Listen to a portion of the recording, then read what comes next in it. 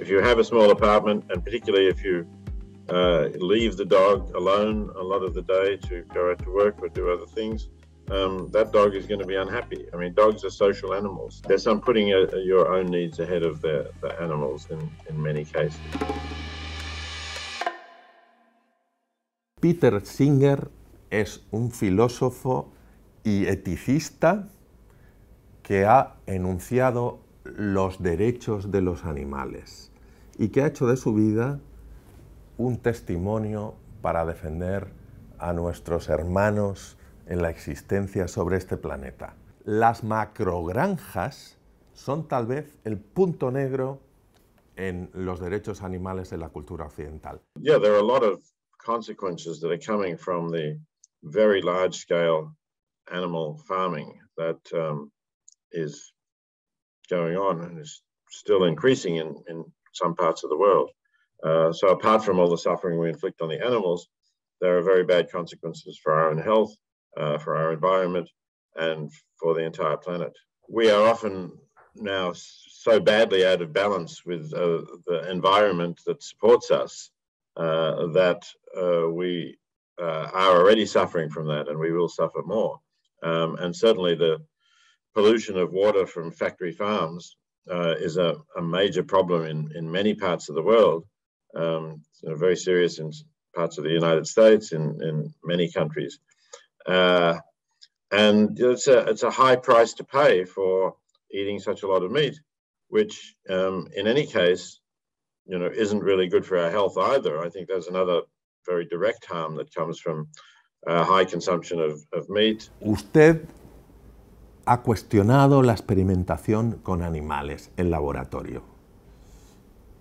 Francamente, doctor Singer, yo prefiero salvar la vida de un niño a la de un ratón. There's an immense amount of animal experimentation which has nothing to do with saving human lives, and yet it causes a great deal of animal suffering.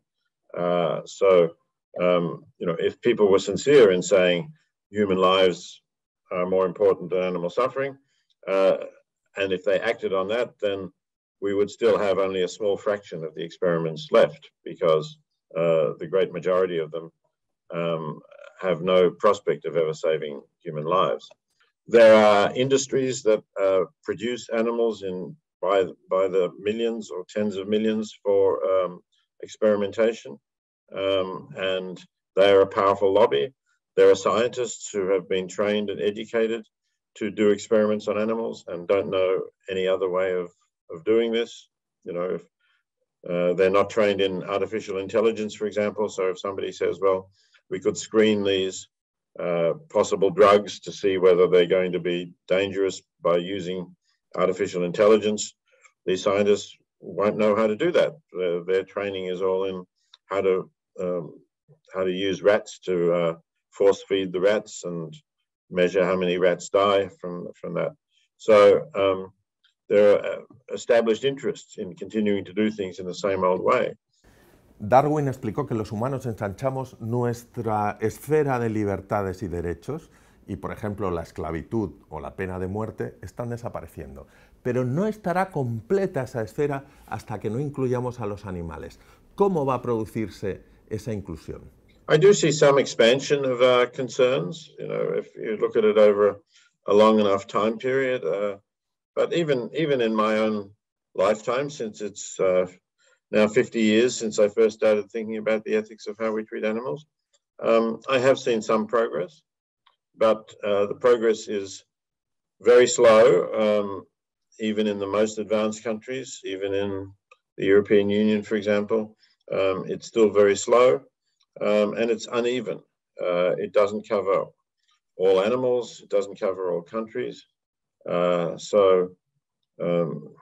It's somewhat discouraging the way we have to fight this battle over and over again.